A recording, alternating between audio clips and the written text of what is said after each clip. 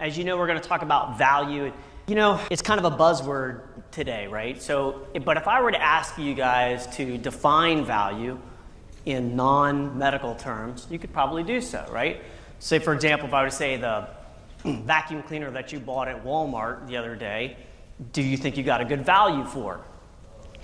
Or maybe a towel that you bought online or something like that from Amazon. Could you define that, and could you define the value you got from it? And you probably could.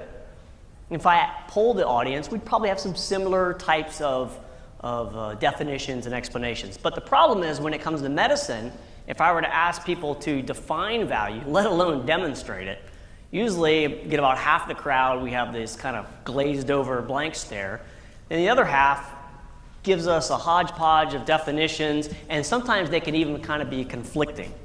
So we're going to talk about this today, but I'm going to take a totally different bent on it than you've probably heard. It might even be a little politically incorrect, because today we're going to talk about the business of medicine, supposedly. And so one of the big keys, of course, when it comes to demonstrating value is obviously quality and outcome, and I would be the first to argue that's a completely clinical discussion that you as doctors could have in another setting. Today we're going to talk about the business side of things.